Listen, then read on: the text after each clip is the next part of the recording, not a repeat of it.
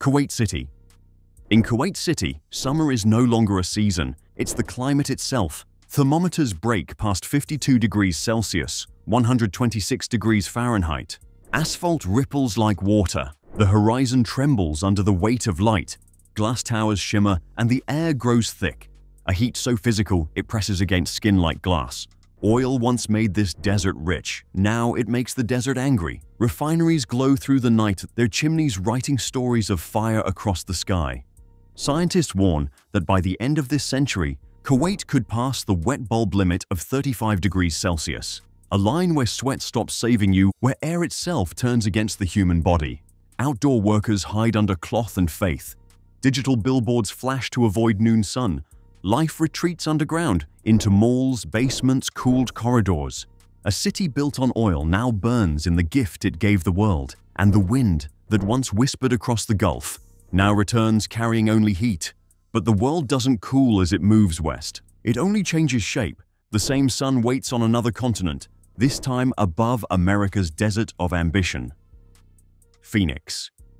Phoenix was born to love the sun. Now it fears its embrace.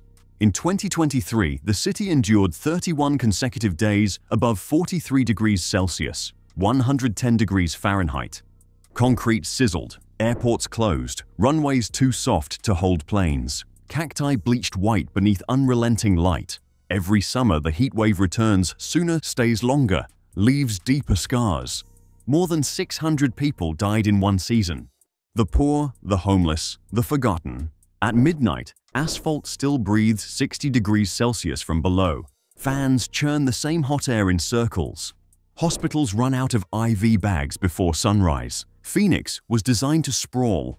Wide roads, pale roofs, endless driveways reflecting glare into glare. Now the sprawl cooks itself. Concrete absorbs light by day and exhales it by night, a furnace that never truly shuts down. Average temperatures have risen 3 degrees since 1970, and still the city grows. New suburbs pushing deeper into the desert, each new street has another radiator under the sky.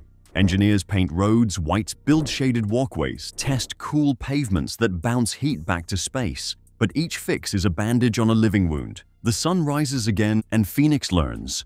Too much light can blind even the city of light. Yet across the ocean, another capital burns differently. Delhi. Delhi breathes fire through dust. The city wakes in smoke, sleeps in haze. In 2024, thermometers screamed 49.9 degrees Celsius, the hottest day ever recorded in India's capital. The sky dimmed with smog, the streets shimmered like mirrors holding the sun. When darkness comes, the heat refuses to leave. Walls radiate warmth, fans move air but not comfort. Night becomes only a slower version of day. Delhi's shape traps its own suffering. Concrete replaces trees, traffic knots the air, pollution builds a dome, a lid of heat pressing everything beneath it. Water scarcity deepens the crisis. People line up before dawn, hoping pipes still run. Power grids collapse under the hum of 1 million air conditioners. The poor sleep under tin roofs that sing when the sun hits them. The rich hide behind tinted glass that reflects the same sky. Delhi's average summer temperature has climbed 1.7 degrees Celsius in 4 decades. Its nighttime heat climbs faster. The city never truly cools, never truly rests. For centuries, Delhi survived empires. Now it fights a new conqueror.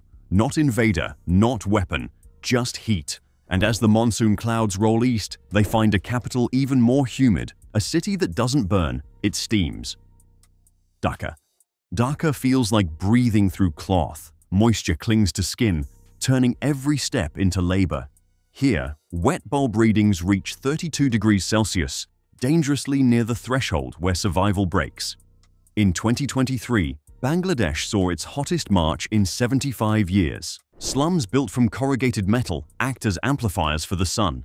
By afternoon, roofs glow red. By night, they still burn.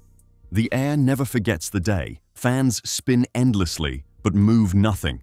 Electric demand rises until the grid snaps. Blackouts arrive like clockwork, and hospitals light wards with generator fumes.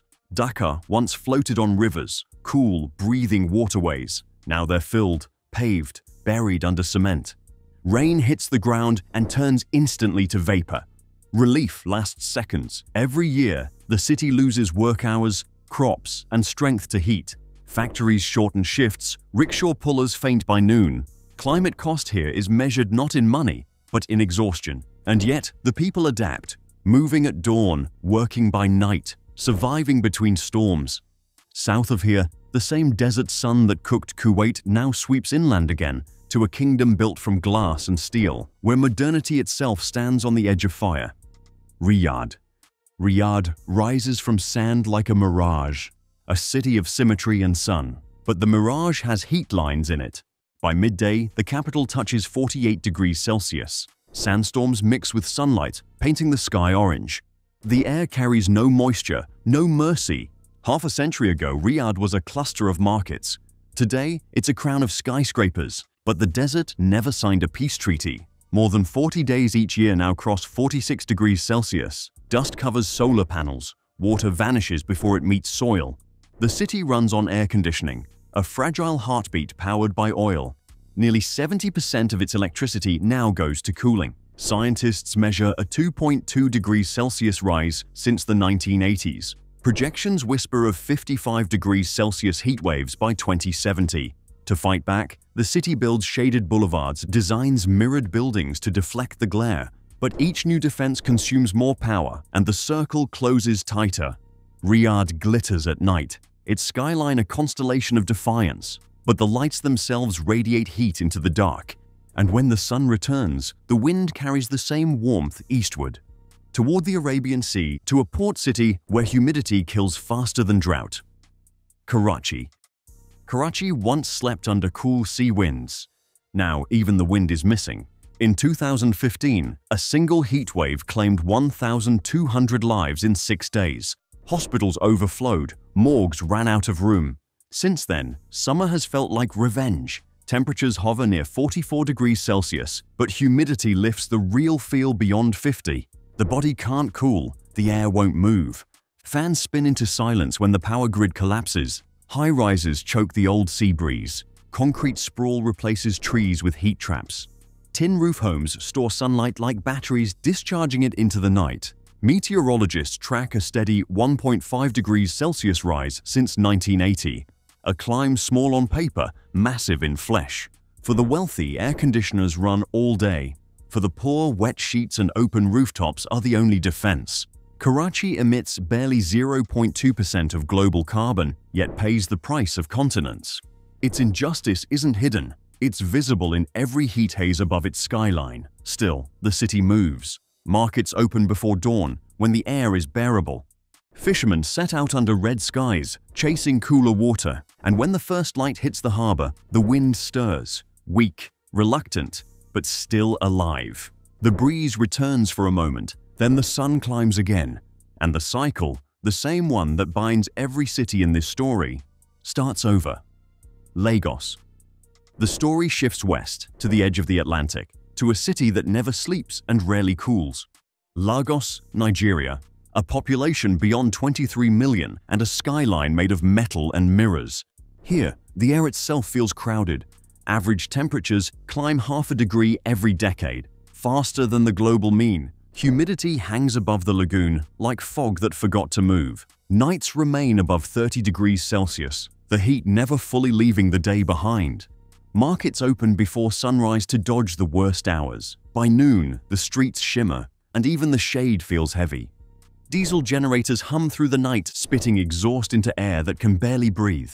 In 2024, hospitals reported record heat stroke cases. Children fainted in classrooms, workers collapsed at bus stops. Trees fall one by one to construction, and each one taken adds a degree to the city's pain. Lagos emits little, yet suffers much. Climate justice here isn't theory, it's temperature. And as the city swelters under inequity and expansion, the camera pans north where another ancient city now faces the same furnace from the desert itself. Cairo. Cairo was built by the Nile, nourished by its rhythm, cooled by its flow. But the river runs thinner now, and the desert presses closer each year. Daytime temperatures push past 45 degrees Celsius. Sandstorms drift through 6-lane highways, turning the air golden and opaque. Buildings of limestone and dust store the sun like vaults. At sunset, Heat releases in waves. The city glows from within, not from lamps, but from what it absorbed all day. The Nile no longer calms Cairo. Rising heat, shrinking flow. Two crises intertwined like the city's own streets. Air conditioning units hang from every balcony, spilling hot air into alleys below. Egypt's Ministry of Environment calls it the desert squeeze. The Sahara expands. Cairo urbanizes. The space between vanishes. For millions who cannot afford constant cooling, relief becomes luxury. And still, life doesn't stop. Markets stay open after midnight. Mosques fill before dawn. Faith becomes a kind of air, the only cool thing left to breathe. From here, the heat drifts north again, crossing the sea into Europe, to the continent that once imagined itself safe from extremes. Athens. Athens has seen every kind of empire, but not this, a siege of heat. The Acropolis gleams under 46 degrees Celsius light.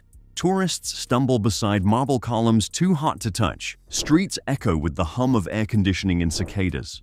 The city's stones remember glory, and now, temperature. Once symbols of culture, they've become mirrors for the sun. Athens is Europe's hottest capital. Heat waves arrive earlier, linger longer, and kill quietly, mostly the elderly, mostly unseen. After the deadly wave of 2021, the city appointed the world's first chief heat officer, an official job to manage temperature. Fountains turn public again, schools add shaded courtyards, and rooftops grow white to reflect the sky. It's a city fighting physics with paint. From the cradle of democracy to the cradle of heat management, Athens adapts, but every degree gained by science is stolen back by the sun. The same wave rolls west, over mountains and plains, toward a land where summer now arrives early and overstays. Spain's heartland. Madrid. Madrid has always been dry. Now it's turning arid. The city sits on a plateau once cooled by mountain winds. Those winds still come, but they bring warmth instead of chill. In 2023, Madrid hit 44 degrees Celsius, and the word cala became less a description, more a warning. Summer nights stay above 26 degrees Celsius, a new category meteorologists call tropical nights. Europe is warming twice as fast as the rest of the planet, and Madrid sits near the center of that spiral. Olive orchards brown at the edges. Water reservoirs drop to record lows. The government declares heat emergencies each season now, and trains are painted white to survive rail deformation. Yet people still fill the plazas, still sip espresso under umbrellas that melt at their tips. This is Europe's new identity. Sunlight no longer a blessing, but a burden that defines modern life. As Madrid bakes, the story crosses north, toward the romantic city of rivers and rooftops, where the light that once inspired artists now sends people indoors. Paris. Paris, the city of light. And now the city of heat. In 2003, a historic heat wave killed 15,000 people across France. At the time, it was called a once-in-a-century event. 20 years later, it happens every few summers. The Seine runs low, its bridges glowing in air, thick with haze. Cafes close midday, and the metro tunnels feel like sealed ovens. The charm of Paris hides a modern fragility. Tight buildings, narrow streets, few trees to shade the stones that carry centuries of sun. Urban planners fight back rooftop gardens, misting stations, reflective facades. But history itself traps heat. Old architecture was made for winters that no longer come. July 2022 saw 41 degrees Celsius in the city, record-breaking for a place built around romance and rain. Now the same cafes serve iced water beside espresso, and love letters smell faintly of sunscreen. From here, the heat drifts north again, crossing the channel into a land once mocked for its grey skies, where even clouds can't hide the new truth. London. London was supposed to be safe, a city of drizzle, fog, and cool understatement. That story ended in July 2022, when the temperature hit 40.3 degrees Celsius, the hottest day in the history of Britain. Train tracks bent, runways melted, homes, built for damp cold, turned into traps for heat. The city's brick walls kept warmth like guilt. Fans sold out within hours, parks turned brown, and the Thames shimmered under smoke. Scientists at the UK Met Office say Britain's average summer temperature has risen by 1.7 degrees Celsius since the 1970s, with heat waves becoming 5 times more frequent.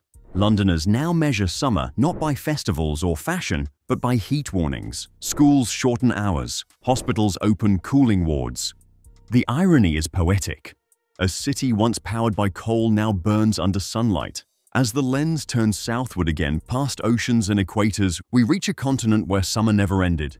But now, it's rewriting itself entirely. Where heat isn't a season anymore, it's the new reality burning city by city. Stay till the end to see if your city's next.